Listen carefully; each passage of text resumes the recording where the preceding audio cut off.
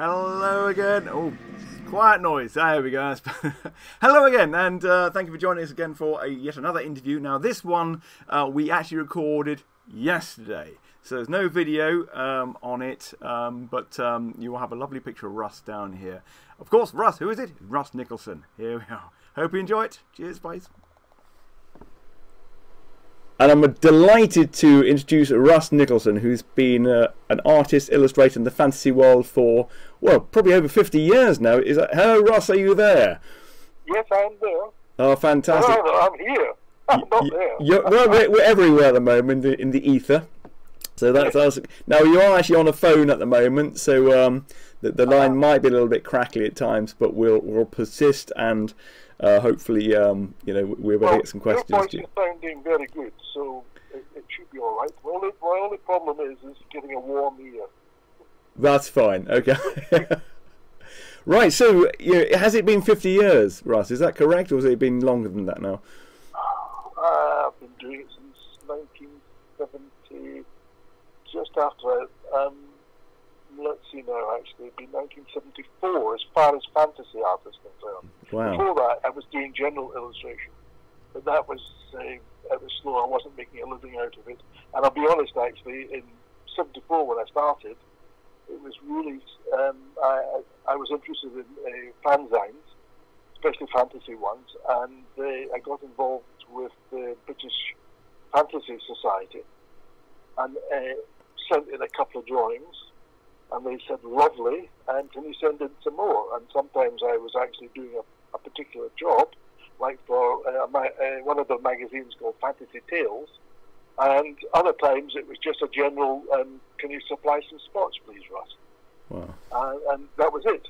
And from that, I think it was, it could have been Jamie Thompson. Yes. But because he was involved with White Dwarf. But it was Steve Jackson who actually phoned me. And he said, would you be interested in doing this this book we're doing? And he explained what it was about, and I said, I would love to. And so from a point of view of that would be 1982. I'm assuming you are talking about the Warlock of Firetop Mountain. We're talking about the Warlock of Firetop Mountain. But you see, before that, I was doing other work for American fanzines and so on. But I wasn't really getting, a couple of them actually paid me. But most of them were just, would you like to do this? And because I enjoyed doing it. Yeah. But I'd also been, since 1980, working for, sort of part-time sort of business, for DC Thompson. And I was doing Giddles comics. Oh, right. Oh, wow. What kind of illustrations were they? Were they sort of the Bunty style? They were strip illustrations. Oh, okay. I worked for two comics in particular.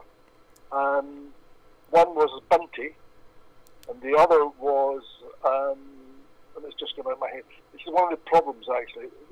This damned stroke also has affected my memory. Oh. Tracy. Little magazine called Tracy. And of course, I used to have to do little trials, and then that's all right, and then off you go. And I was working on that, and even after Warlock, for a few years.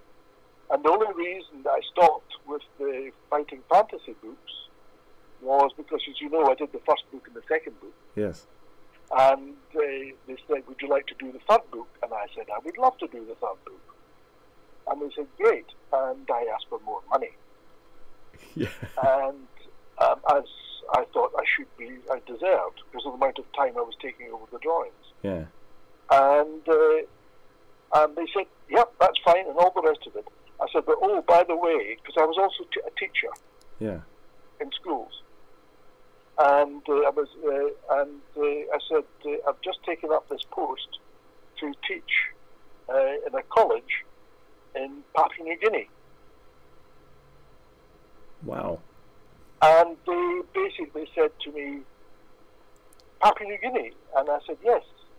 I said, I'll send the artwork back from there. And they said to me categorically, well, the person who wrote anyway, because I didn't phone, no. we cannot employ artwork from abroad. Now, at the same time, I was submitting, whilst I was out there, I was submitting work to D.C. Thompson. And then the whole time that I was there for 3 years, I only ever lost one strip. And that was because I had trusted the postman, at the post office, to stick the stamps on. And of course, he just pocketed them. Right? So it never was posted.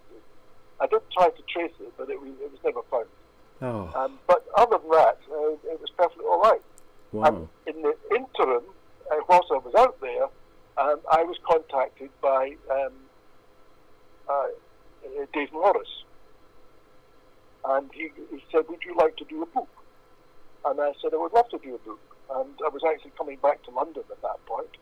We met up at, I remember now, it was a little cafe place at the top of Charing Cross. They have a sort of restaurant cafe. And we had, this is a sort of joke really actually, we had tea, we chatted, we got on well. And I went away with I'm going to do this book. He sent me the details, I sent him back the artwork. And that was a book called Where the Tiger. Oh, yes. Fantastic. Well, right. we've got Jamie on. He'd have been.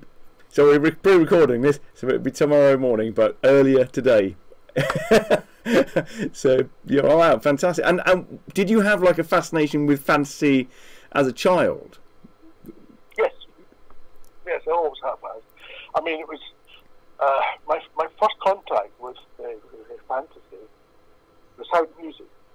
My mother liked music and so on. Yeah. And I don't remember seeing Fantasia, but it was the music for The Sorcerer's Apprentice and The Night on Bear Mountain.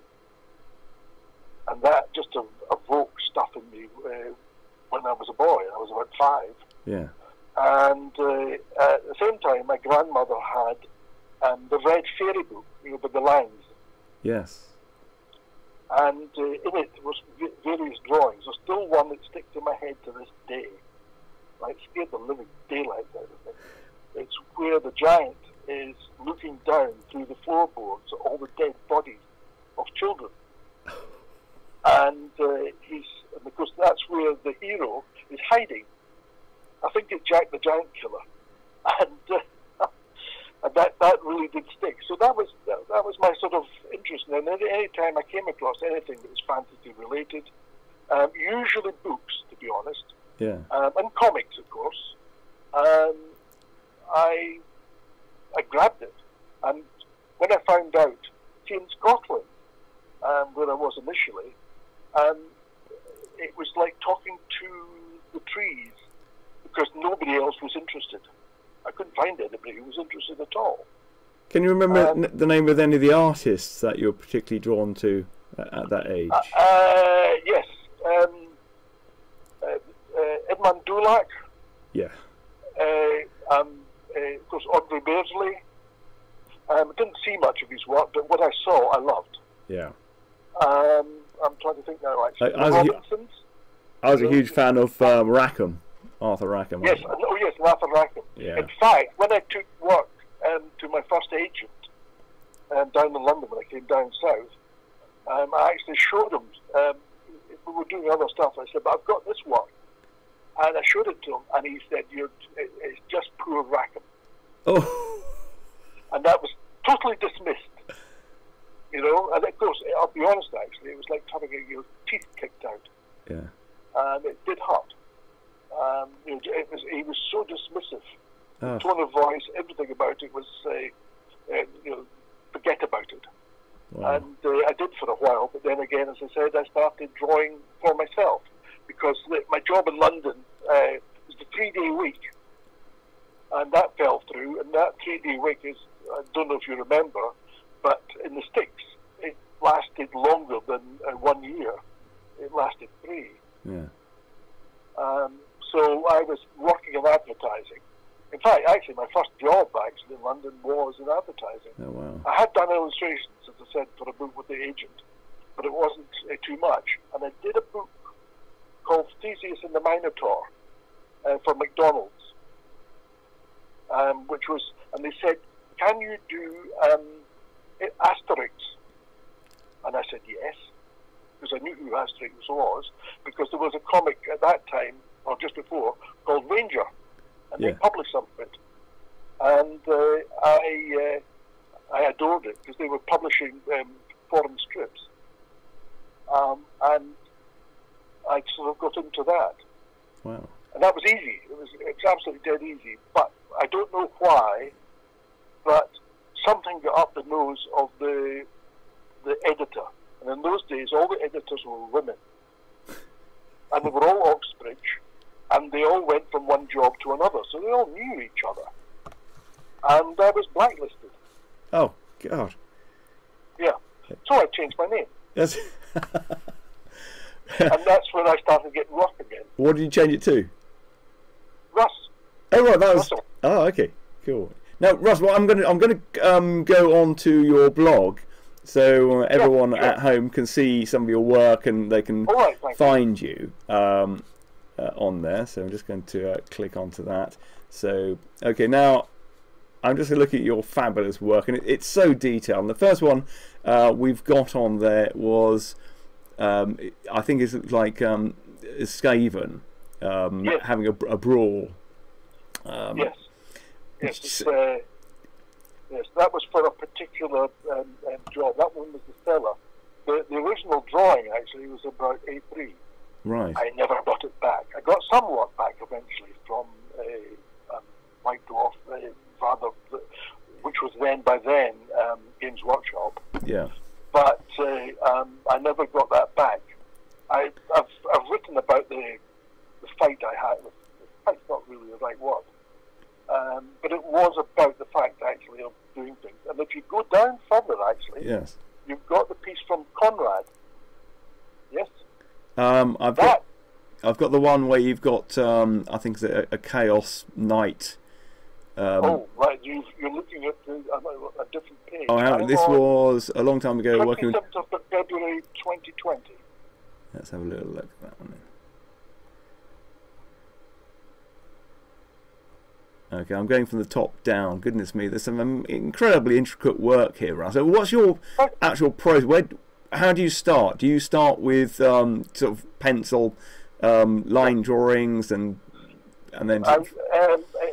Originally I started with pencil and so on. All the comic work I used to do was brush. Right? Yes. And I was perfecting a brush technique. There's a couple of pictures I've done fantasy-wise with brush, but usually I stick to pen. Yes. And in those days I used Roguesink pens for those people who like that sort of thing. And there's a picture there anyway, actually, because it's also with the skating and fighting in the cellar. Yes. The next one is from Conrad, and that particular picture was never published. Oh. Because that was being done, had just been done actually at the time when the the owner of Games Workshop at that time said, "You'll never work for us again." What happened was I was commissioned to do a battle scene. Yes. And at that time, I was working large. Somebody actually owns that picture now in America. But I did it, and it was a double-page spread. Mm-hmm. And they wanted particular regiments. You know, the little figures they used to do. Yes, yeah. So I sent a whole pile of figures, and then I was trying to draw all that, and there was a battle scene there. And it was loosely based on Altdorfer's and the Battle of Mannheim. Wow. I think it's fabulous. Anyway, it was by Altdorfer. And so everything in his kitchen sink is going on. On the left-hand side of the picture, it was more full figure. On the right-hand side, it was a burning city in the distance. Yes. And the figures were down in a sort of valley, and they were literally battling each other. Wow. And they were happy with it, they said. But the price that was going to be paid was £200. Yes. And they said, we love the picture. It's absolutely fantastic, but we only want to use the left-hand side. Ah. Right? Yeah. And I said, fine, that's perfectly all right with me. So that'll be £100 then. And they said, yes, that's what we'll pay you. And I said, okay, I had no problem with that. And then they said, but you won't use the right-hand side because you don't have any rights to it. And they said, oh no, we have the rights to the right-hand side as well. Oh. And I said, I'm paraphrasing now, it's a long time ago, Yes. way back in the 90s. I said, no, I can't go with that. I said, I will accept £100 for the left-hand side, and so on. And, well, it ended up, I don't think they even paid me. I don't think they used it. And it went from one manager to the next one and so on. It was, I'm trying to remember his name actually, also an artist who worked for Games Workshop, John Blanche. And I corresponded with John in the past and so on. Mostly it was usually by letter. Because in those days people just wrote to each other. Yeah. Times have changed. And he had commissioned it, but he wasn't the one who dealt with it. And so he wasn't involved with what went on.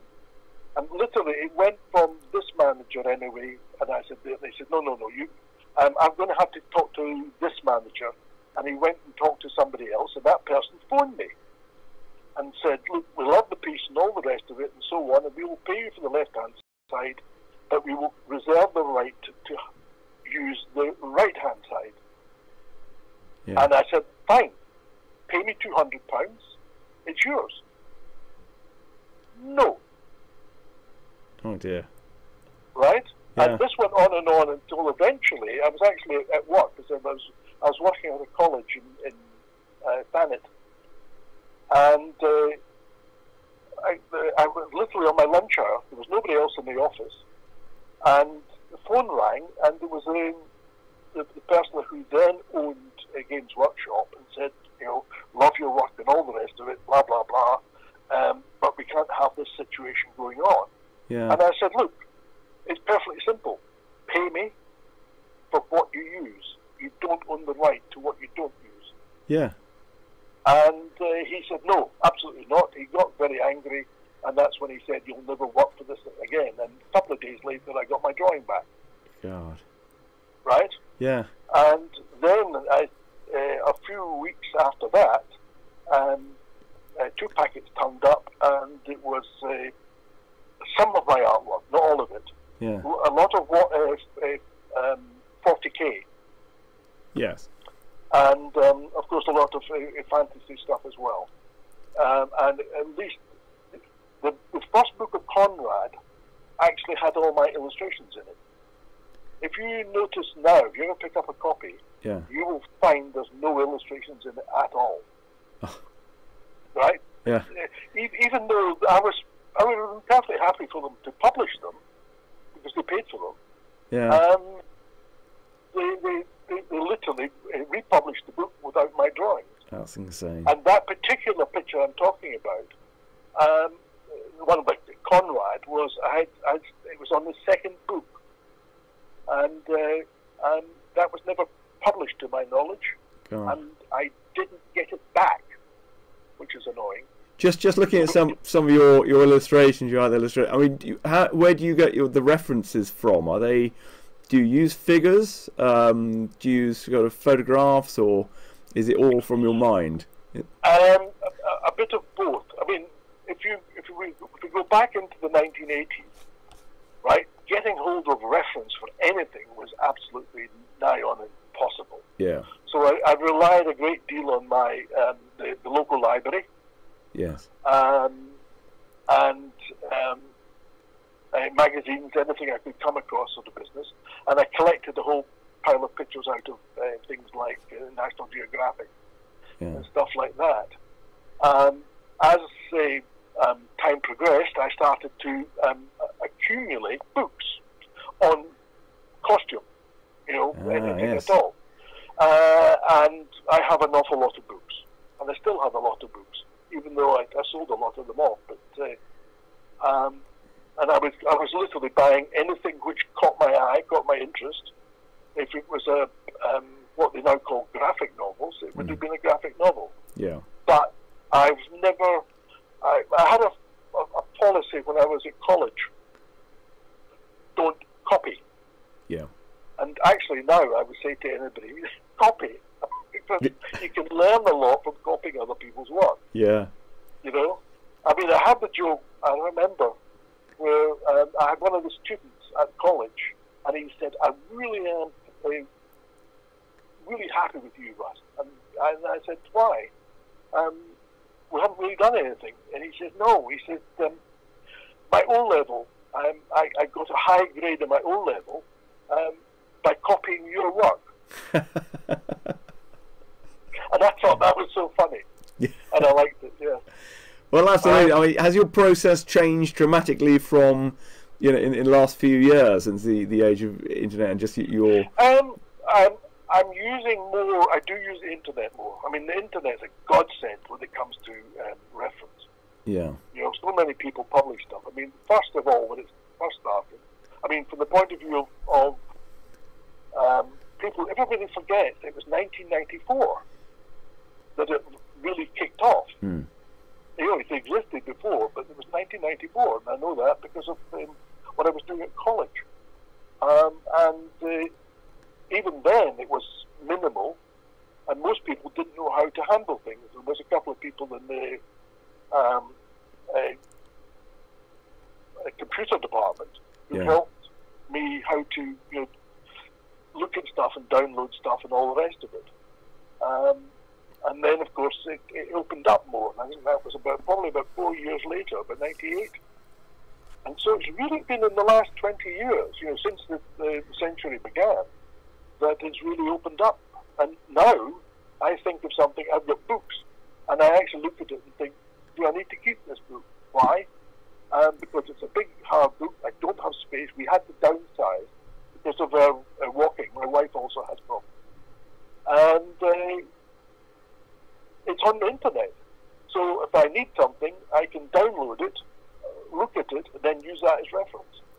And are you busy at the moment? Are you working on many projects? Or?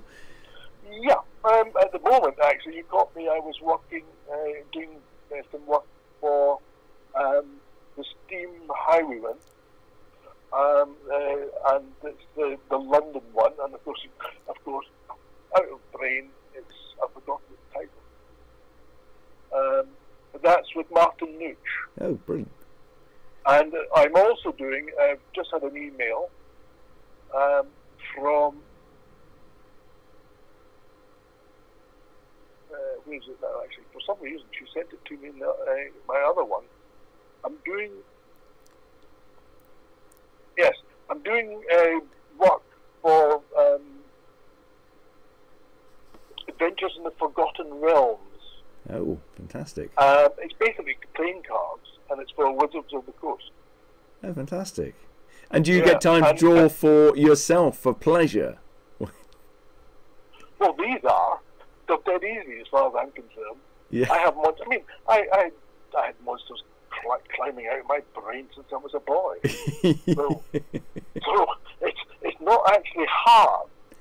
What I do like to do, and this is something I'm proud of. One person said to me, this is about my comic work, but he said, you're one of the few people who, although you're working in black and white, it's in colour. Yeah. And the second one is that people said, you know, how do you do it? And I said, I can't give you an honest answer, except this is what I want to do. I enjoy drawing, and as long as I can, I will. Yeah. If I get paid for it, that's a big plus. When you're coming up with a composition, do you before you start, do you really have a very good idea in your mind's eye on how it's going to look like before you? What I like to do, and I've told people whenever they commission me, is I like what I call thinking time. And it's basically what is wanted and then I put it to the back of my mind. I'm in bed, maybe sleeping, but it's going through my head. And when I wake up in the morning, I've got a concept of what I want to do. Yes. I then sit down and then start to sketch out the compositional structure of the picture. Yeah. And then I tighten that up, and then I would ink. And that was basically it. Now I use Photoshop. You just heard me talking about that. And as I said, I'm working on Martin Nucci's book. And as I said, the lady from Wizards of the Coast has just okayed me on 2 drawings which I'm doing for them. I mean, it's not a lot, but it keeps me handy, as I say. Yeah. How long does it take you to do like one finished piece, like one of your fairly sort of like a book illustration? It varies. I mean, sometimes you can deadhead. I mean, completely. I've actually, in the past, I mean, for example, you were talking about Jamie, and you were talking about his evil little wizard, you know, the kid. Yeah. I think that's what it's called. Well, he originally sent that script to me, and he wanted me to do something. And I just couldn't get it. Yeah. Because, to me, the original monster creature was so graphic in my mind that to draw him for a child's book was, you know, so I actually said to Jamie, reluctantly, I have to turn it down, because we had been working on the Fabled Lands, you know, for several years. Yeah. Wow. And also doing, and I also, I mean, I've got another one which is with a group called. He calls himself. I'm not going into details. I'm sorry, because he's never published it. Yeah. But for 10 years, I have been working on a project for a company called Callific in America, and it was basically originally going to be 4 different books, right? Yeah. But again, and he was play-testing it and all the rest of it. And he actually, we chatted on email about a month ago, and I said, "So what's happening?" And he said, "I bit off more than I could chew." Oh. He said this was a lot more difficult, and even though he's actually one of the, he works for Windows. You know, he's one of those top graphic people, not graphic, computer people. And but he loved my work, and he contacted me. And so over 10 years, not every day, we've been working on this project. And he said it's now going to be 1 book. Oh. And that's as far as it's got at the moment. With a lot of illustrations, I hope. A lot of illustrations. Yeah. And each of the books actually had 4 colour covers. Wow. Good right? Lord. And it basically, he ran the gambit. He was doing this idea of different worlds. And in fact, if you look, I used to use a picture which was with these sort of dinosaur birds flying over a cliff area with the sun in the distance. Yes. And that was one of the drawings I did for that. You know, it was a colour spot. I've got one more question for you, and it's actually from James Cale. And he asks if there's a subject that you haven't been asked to draw yet for commission that you love, you know, like a dream job.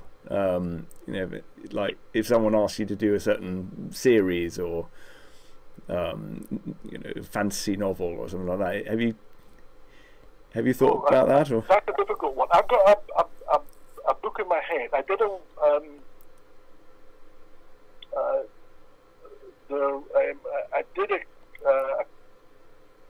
first of all, it was an essay for 1 book, and then there was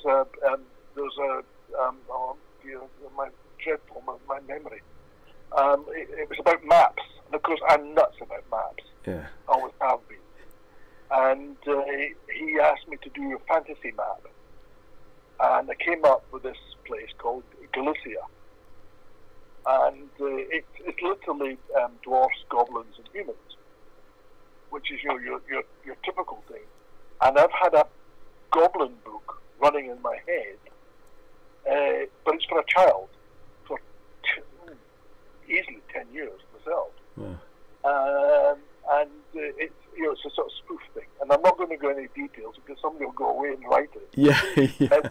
Dave Morris used to say, actually, was I put in a tryout to a particular place, next thing I knew, somebody else is publishing it.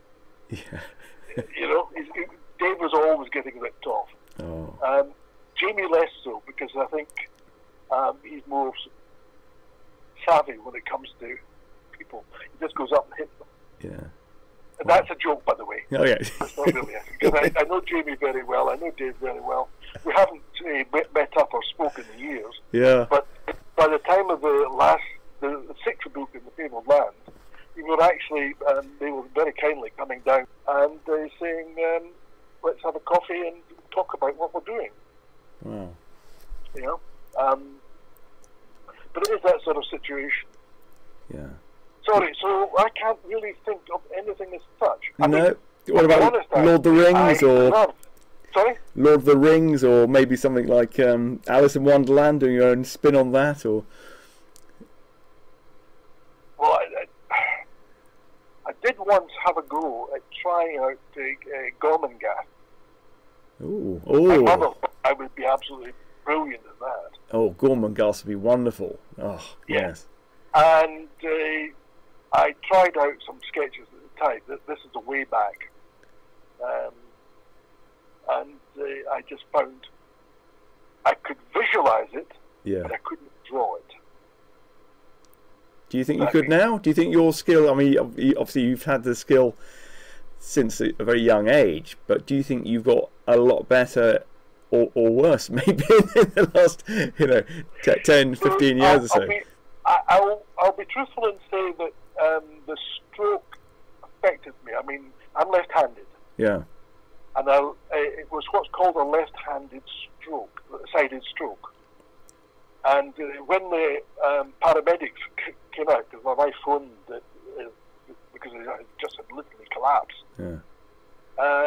They looked at me and checked me out, and I was talking, and I seemed to be pretty well all right, except I couldn't stand up. And they eventually got me on my feet, and thought, well, that's it, and off they went.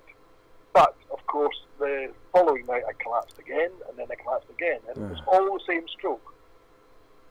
It's not, it wasn't different strokes, it was the same one. But it was in bits, typically me. Yeah. And I lost complete use of my left side, including my hand. God. And of course, being left-handed, I had to teach myself how to write again and how to draw again. And as my wife said, because I was furious, wouldn't give up. And she said, every day I was doing something until my hand came back better and better. Wow. But it has changed. It's not as, I suppose in some ways I'm not as confident about it as I used to be. However, that doesn't mean that I don't put my best into any drawing and work with it. Well, you wouldn't know. Your work is still extraordinary, and just beautiful and imaginative, and I think it certainly drew me into fantasy game books at an age, because it was so detailed, and I just love it. I mean, thank you. I mean, I'll be honest. Actually, I mean, that business about not being employed by this was purely Puffin, by the way, Puffin Books. It wasn't anything to do with Steve or Ian about me not doing any more books. And when I came back from Papua New Guinea, one of the first things I did, besides getting back into comic artwork, was, because it was still ongoing, I contacted Puffin, the Fighting Fantasy, and I said, is there any chance that you would like to employ me again? And the lady concerned, literally, I mean, she just wrote to me, but it was very effusive, and said, yes, and we'll give you a book. And I was off again. Yeah. And this time the rate was a lot better. Good. That's one of the jokes, that what people were getting paid from book 3 on, right, was at least twice what I was asking for. Ugh.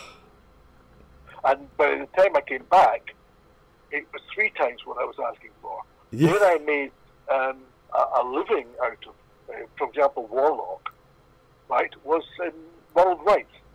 Yeah. Because one of the things that Puffin were excellent at was, unlike a lot of people who maybe only give you 2% or 5% of any project they're doing, Yeah. Puffin gave you 75. Wow. Yes, exactly. Wow. That's great. And on Warlock, with its reprinting in the first year, I made 5 times what I'd been paid, just from the 75% royalty rate. Yeah. And Puffin at the same time would not pay you if it was published in English. For example, anywhere where they had a business place, or whatever you want to call it. So America, for example, I didn't get anything. Oh, beg your pardon, yes, I did. And then they stopped it.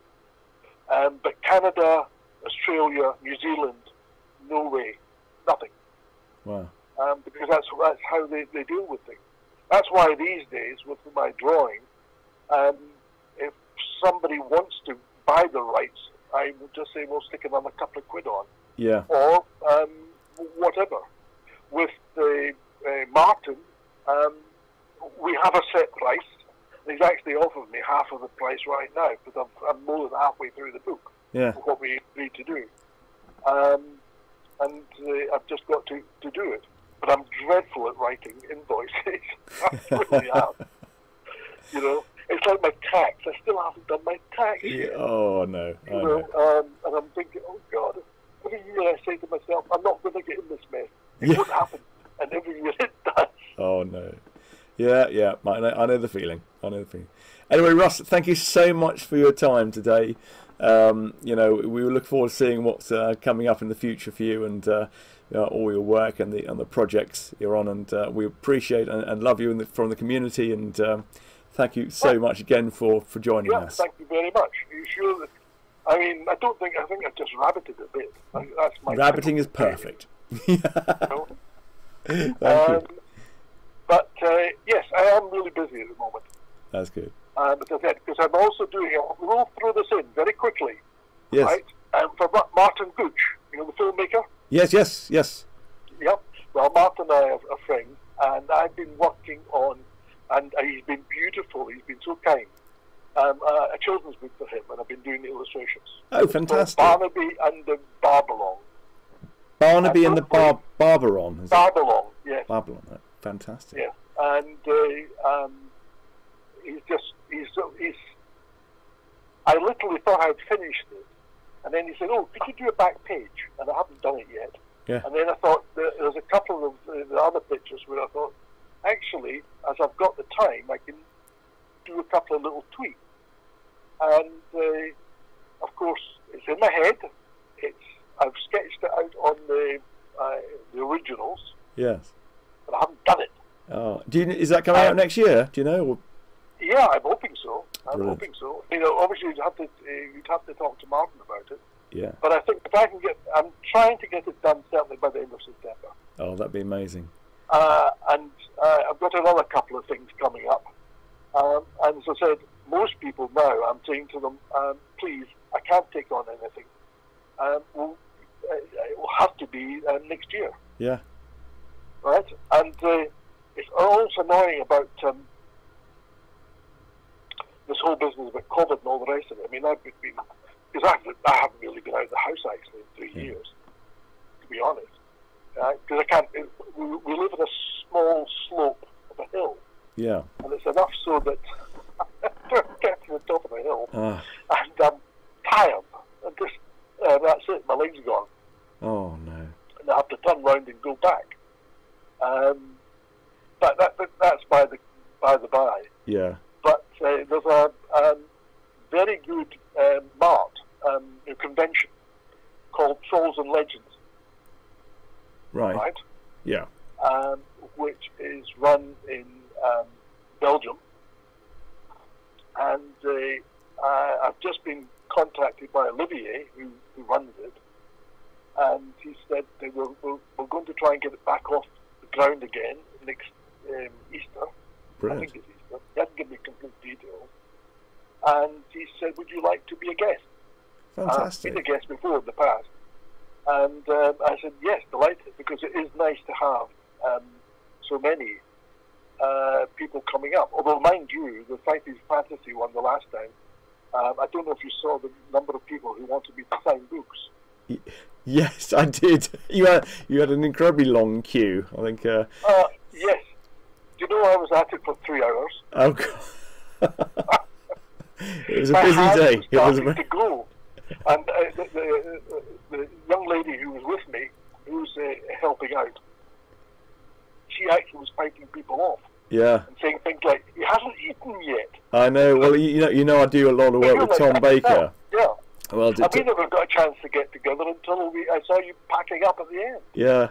No, it's hard work signing stuff for people. I know. Yeah. Anyway, Ross, I'm going to let you go because we've got our next interview coming out soon. So, thank you again for your time and look after yourself. And we look forward to meeting maybe at the next Fighting Fantasy Festival when that ever happens, or maybe it'll be on live maybe next year.